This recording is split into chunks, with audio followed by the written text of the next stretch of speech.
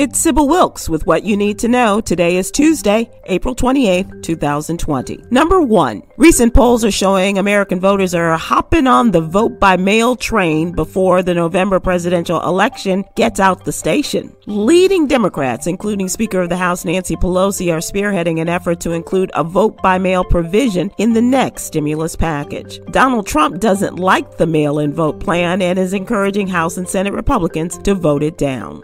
Number 2, the White House is scrambling to put a new light on the chief executive. The president's handling of the coronavirus, the sinking economy, and his handling of the daily press briefings are bringing his popularity down. A USA Today poll released Monday shows a shift. Vice President Biden is now leading Donald Trump 44% to 38%.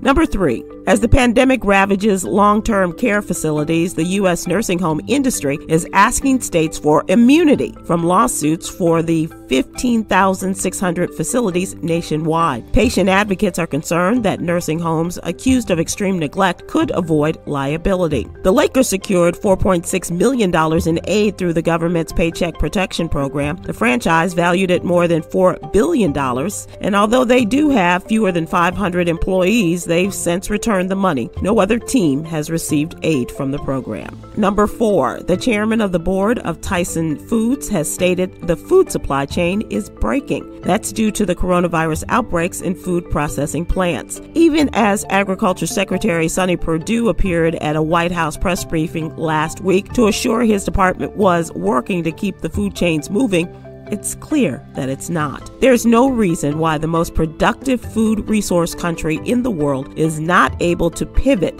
to continue food, vegetable, and meat production. Number 5, the second round of the application process for funds under the Paycheck Protection Program began Monday morning. The original program had a loophole allowing major corporations to apply for and receive millions of dollars in loans intended for small businesses to cover their expenses, including rent and employee salaries. The second round includes asides that call for greater access to PPP loans for smaller businesses who did not have the same relationships with banks as larger businesses. Join me today on Instagram Live at 7 p.m. Eastern, 6 p.m. Central as my friend pop culture expert John Murray and I discuss today's top headlines and what he's doing to keep folks connected during the coronavirus. And that's what you need to know. For more information, go to SybilWilkes.com. Sign up for my free newsletter. Be informed, be empowered.